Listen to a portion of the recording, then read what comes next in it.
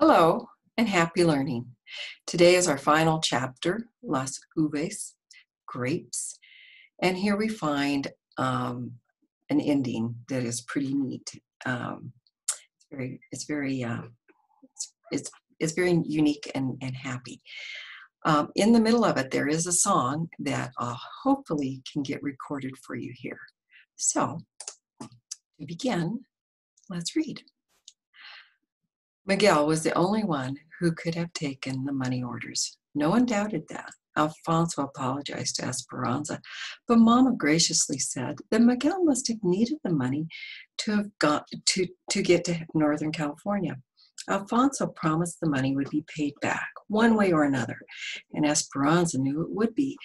But she was angry with Miguel. How dare he go into her valise and take what was not his? And after all her hard work? Mama seemed to get a little stronger every day. Although she still took many naps, Hortensia was happy she was eating well, and every day Esperanza brought home just picked fruit to tempt her. A few weeks later, Esperanza stood on the shed dock in the morning and marveled at the peaches, plums, and nectarines that poured into the shed. "How will we ever sort them all?" she asked. Josefina laughed. "One piece at a time, it gets done." They started with the small white clingstone peaches and then the larger yellow Albertas. Mama loved the white peaches, so Esperanza set aside a bag for her. Then after lunch they started the flaming gold nectarines. Later that afternoon, they still have to sort a few bushels of plums. Esperanza loved the elephant heart plums, mottled green on the outside and blood red on the inside. They were sweet and tangy at the same time. She stood in the midsummer sun during her lunch break and ate one, bent over so the juice wouldn't run down her chin. Josefina called to her. "Mira," she said, "look, there's Alfonso. What is he doing here?" Alfonso was talking to one of the supervisors. He had never left the field in the middle of the day and came to the sheds. "Something must be wrong," said Esperanza. "Maybe it's the babies," said Josefina, and she hurried towards him. Esperanza could see them talking and slowly began walking toward them, leaving the line of women and the sacks of lugs and plums. She tried to read from Josefina's expression whether something was wrong. Then Josefina turned to look at her. Esperanza felt the blood drain from her face, and she suddenly knew why Alfonso was here. It had to be Mama. The doctor had said she could have a relapse. Something must have happened to her. Esperanza suddenly felt weak, but she kept walking. "Is it Mama?" No. "I didn't mean to alarm you, Esperanza, but I need you to come with me. Hortensia is in the truck." "But it is so early." "It's okay. I talked to the supervisor." She followed him to the truck. Hortensia was waiting inside. "We got a message from Miguel," she said. "We are to meet him at the bus station in Bakersfield at 3 o'clock. He said he is coming from Los Angeles and that we should bring you. That's all we know." "But why would he want me to come?" asked Esperanza. "I can only hope that it is to apologize for his actions," said Hortensia. It was over 100 degrees. Hot wind whipped inside the cab. Esperanza felt the perspiration sliding down her skin beneath her dress. It felt strange to be riding to town on a workday, breaking her routine in the sheds. She kept thinking of all the elephant hearts that the others would have to pack short-handed. Hortensia squeezed her hand. "I can't wait to see him," she said. Esperanza offered a tight smile. They arrived at the bus station and sat on a bench in front. The clerks all spoke to one another in English. Their hard, sharp words, meaning nothing to Esperanza. It always startled her when she heard English, and she hated not knowing what people were saying. Someday she would learn it. She strained to hear each announcement that was made, finally hearing the word she was waiting for, Los Angeles. A silver bus turned the corner and pulled in the bay in front of the station. Esperanza searched through the passengers seated on the bus, but couldn't see Miguel. She and Hortensia and Alfonso stood up and watched everyone get off. And then finally, there was Miguel standing in the doorway of the bus. He looked tired and rumpled, but when he saw his parents, he jumped from the steps, grabbing his mother and hugging her, then his father, clapping him on the back. He looked at Esperanza and smiled. "I have brought you proof that things will get better," he said. She looked at him, trying to be angry. She didn't want him to think that she was glad to see him. "Did you bring back what you have stolen?" "No, but I brought you something better." Then he turned to help the last passenger from the bus, a small, older woman getting down the steep steps. The sun reflecting off the shiny bus glinted in Esperanza's eyes. She shaded them with her hand, trying to imagine what Miguel was talking about. For a moment, she saw un fantasma, a ghost of Abuelita, walking toward her, with one arm reaching out to her and the other pressing on a wooden cane. "Esperanza," said the ghost. She heard Hortensia suck in her breath. Suddenly, Esperanza knew that her eyes were not deceiving her. Her throat tightened, and she felt as if she couldn't move. Abuelita came closer. She was small and wrinkled, with wisps of white hair falling out of her bun. At the back of her head, her clothes looked mussed from travel, but she had her same white lace handkerchief tucked into her sleeve of her dress, and her eyes brimmed with tears. Esperanza tried to say her name, but couldn't. Her throat was cramping from her emotions. She could only reach out for her grandmother to bury her head in the familiar smell of face powder, garlic, and peppermint. "Abuelita, Abuelita," she cried. "Aquí estoy. I am here, mi Anita. How I have missed you." Esperanza rocked her back and forth, daring to believe that it was true, looking at her through eyes to make sure she was not dreaming, and laughing finally. Laughing and smiling and holding her hands. Then Hortensia and Alfonso took their turns. Esperanza looked at Miguel. "How?" she asked. "I needed to have something to do while I waited for work, so I went for her." After they pulled into the camp, they escorted Abuelita to their cabin, where they found Josefina and Juan and the babies waiting. "Josefina, where's Mama?" "It was warm, so we settled her in the shade. She fell asleep. Isabel is sitting with her. Is everything all right?" Hortensia introduced Abuelita to Juan and Josefina, whose faces lit up. Esperanza then watched her grandmother look around the tiny room that now held pieces of their new life. Isabel's pictures on the wall, a bowl of peaches on the table, and the baby's toys underfoot, Papa's roses in a coffee can. Esperanza wondered what Abuelita thought of the sad conditions, but she just smiled and said, "Please take me to my daughter." Esperanza took Abuelita's hand and led her towards the trees. She could see Mama reclining in the shade near the wooden table. A quilt was spread on the ground nearby where the babies usually played. Isabel was running back from the vineyard, her hands full of wildflowers and grapevines. She saw Esperanza and ran towards her and Abuelita. Isabel stopped in front of them, her face flushed and smiling. "Isabel, this is Abuelita." Isabel's eyes widened and her mouth popped open in surprise. "Do you really walk barefoot in grapes and carry smooth stones in your pockets?" Abuelita laughed. reached deep into the pocket of her dress and pulled out a flat, slick stone and gave it to Isabel. She looked at it in amazement and handed Abuelita the wildflowers. I think you and I will be good friends, Isabel. Yes? Isabel nodded and stepped aside so Abuelita could go to her daughter. There was no way to prepare Mama. Esperanza watched Abuelita walk over where Mama slept, resting on the makeshift lounge. She was framed by the vineyard, the grapes ripe and ready to drop. Abuelita stopped a few feet from Mama and looked at her. A stack of lace carpetas was at Mama's side, as well as her crochet needle and thread.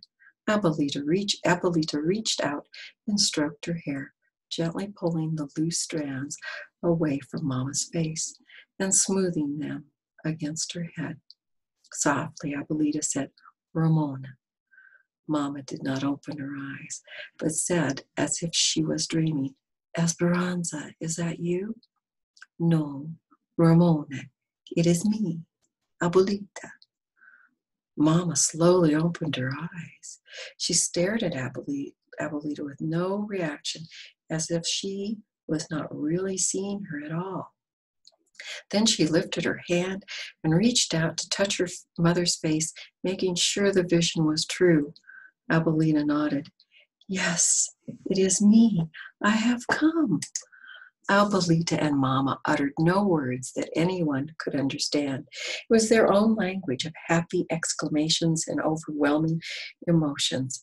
Esperanza watched them cry, and she wondered if her own heart would burst from so much joy. Oh, Esperanza, said Isabel, jumping up and down and clapping. I think my heart is dancing. Esperanza barely choked out the whisper, Mine too. Then she picked up Isabel and spun her around in her arms. Mama would not let go of Abuelita. She scooted over and made Abuelita sit next to her and held on to her arm as if she might disappear. Suddenly, Esperanza remembered her promise, ran back to the cabin and returned, carrying something in her arms. Esperanza, said Abuelita, could that possibly be my blanket? Did you finish it? Not yet, she said, unfolding the blanket. Mama held one end and Esperanza pulled the other end. It reached from the chinaberry to the mulberry. It could have covered 3 beds. They all laughed. The yarn was still connected, waiting for the last row to be finished. They all gathered on the quilt at the table. Esperanza sat down and pulled the massive blanket next to her, took the needle and began crocheting the final stitches. When Mama could finally speak, she looked at Abuelita and asked the same thing Esperanza asked. How did you get here? Miguel, said Abuelita. He came for me. Luis and Marco have been impossible. If I went to the market, one of their spies would follow me. I think they thought you were still in the area and would eventually come back for me. 10 stitches to the top of the mountain. Esperanza listened to Abuelita tell Mama how infuriated Tio Luis had been when he found out they were gone. He'd become obsessed with finding them and questioned all of their neighbors, including Senor Rodriguez. They had even come to the convent to question her sisters, but no one told him anything. Add 1 stitch. A few months after they left, she had a premonition that something was wrong with Mama. The feeling would not let go of her, so she lit candles every day for months and prayed for their safety. 9 stitches down to the bottom of the valley. Then one day, when she had almost given up hope, she found an injured bird in the garden that she did not think would fly again. But the next morning, when she approached it, the bird lifted into the sky. She knew it was a sign that whatever had been wrong was better. Skip one stitch. Then one of the nuns brought her a note that someone had left in the poor box addressed to her. It had been from Miguel. He suspected that Abuelita was being watched, so he delivered his notes after dark, telling her of his plan. 10 stitches to the top of the mountain. Miguel and Senor Rodriguez came in the middle of the night and took her to the train station. It was all very exciting, and Miguel didn't leave her side once during the trip. He brought her all the way here. Add one stitch. He said that Ramona and Esperanza needed her. He was right, said Mama, her eyes tearing again. Carefully looking at Miguel, mountains and valleys, so many of them, thought Esperanza, and then a strand of her hair fell into her lap. She picked it up and wove it into the blanket, so that all of the happiness and emotions that she felt at this moment would go with it forever. When Esperanza told Abuelita their story about all that had happened to them, she didn't measure time by the usual seasons. Instead, she told it as a field worker in spans of fruits and vegetables by what needed to be done to the land. They had arrived in the valley at the end of the grapes. Thompson seedless, red Magalhães, and blue-black reavers. Mama breathed in the dust, and at the end of the grapes, and that's when she got sick. Then it had been time to prune the grapes and get ready for potatoes. Working potatoes was the heart of winter and the cold that dampened the bones. And during potato eyes, Mama had gone to the hospital. There had been no months with names, only time of tying canes amidst the ghosts of grapes and gray days that never warmed. But afterward came the anticipation of spring and a valley pregnant with needs, graceful asparagus, ripening vineyards, and groaning trees. Then early peaches called, crickets in their fields started their nightly symphonies, and Mama came home. Abuelita arrived during plums, and now the grapes are delivering another harvest, and Esperanza was turning another year. A few days before her birthday, Esperanza begged Miguel to drive her to the foothills before sunrise. There was something she wanted to do. She woke in the dark and tiptoed from the cabin. They followed the dirt road and headed east and parked when they could go no further. In the gray light, they could see a small footpath to a plateau. When they got to the top, Esperanza looked out over the valley. The cool, almost morning air filled her senses. Below, she could see the white roofs of cabins in straight rows, the fields beginning to take form, and over the eastern mountains, a hopeful brightening. She bent over and touched the grass. It was cool but dry. She lay down on her stomach and patted the ground next to her. Miguel, did you know that if you lie on the ground and stay very still, you can feel the earth's heart beating? He looked at her skeptically. She patted the ground again. Then he lay down as she was, facing her. Will this happen soon, Esperanza? Aguantate tantito y fruta caerá en tu mano. Wait a little while and the fruit will fall into your hand. He smiled and nodded. They were still. She watched Miguel watching her, and then she felt it beginning softly, a gentle thumping, repeating itself, then stronger. She heard it too. Shoo, shoo, shoo. The earth's heartbeat, just like she had felt it the day with Papa. Miguel smiled, and she knew that he felt it too. The sun peeked over the rim of the distant ridge, bursting the dawn onto the fields. She felt its warmth washing over her and turned on her back and turned on her back and faced the sky, staring into the clouds, now teeming with pink and orange. As the sun rose, Esperanza began to feel as if she rose with it, floating again, like that day on the mountain when she first arrived in the valley.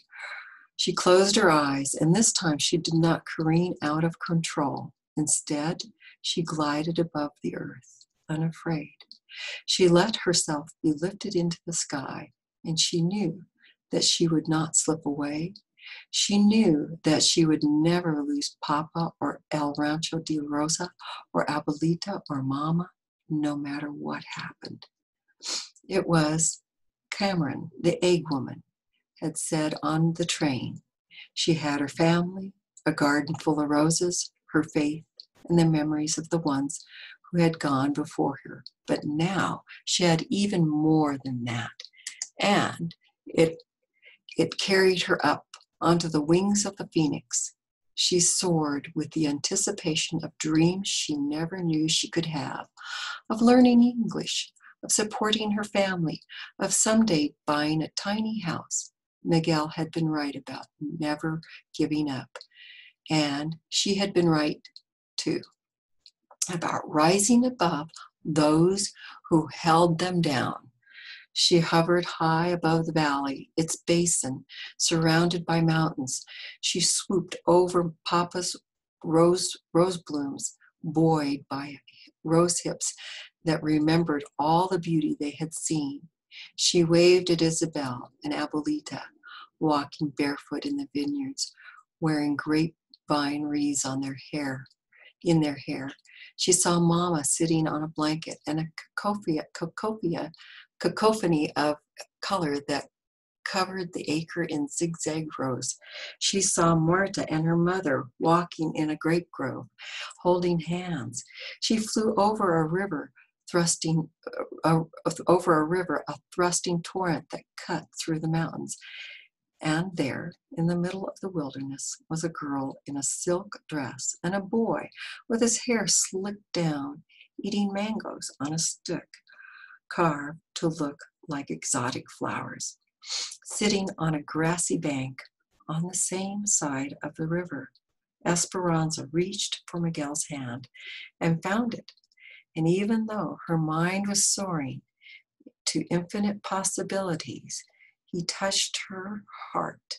He held her heart to the earth. And this is the song I'd like to include. Estas son las mañanitas que cantaba el rey David. A las muchachas bonitas se las cantamos aquí. Despierta, mi bien, despierta, mira que ya amaneció. Ya los pajaritos cantan, la luna ya se metió. These are the morning songs which King David used to sing. To all the pretty girls, we sing them here to you. Awake, my beloved, awake. See, it is already dawn. The birds are already singing. The moon has already gone. On the morning of her birthday, Esperanza heard the voices coming from outside her window. She could pick out Miguel's, Alfonso's, and Juan's. She sat up in bed and listened and smiled. Esperanza lifted the curtain. Isabel came over to her bed and looked out with her, clutching her doll. They both blew kisses to the men who sang the birthday song. Then Esperanza waved them inside, not to open gifts, but because she could already smell coffee coming from the kitchen. They gathered for breakfast, Mama and Abuelita, Hortensia and Alfonso, Josefina and Juan, the babies and Isabel. Irene and Melina came too with their family, and Miguel. It wasn't exactly like the birthdays of her past, but it would still be a celebration. under the mulberry and chinaberry trees, with newborn rosebuds from Papa's garden. Although there were no papayas, there was cantaloupe, lime, and coconut salad, and matcha burritos topped with lots of laughter and teasing. At the end of the meal, Josefina brought out a flan de almendras, Esperanza's favorite, and they sang the birthday song to her. Isabel sat next to Abuelita at the wooden table. They each held crochet hooks and a skein of yarn. Now watch, Isabel.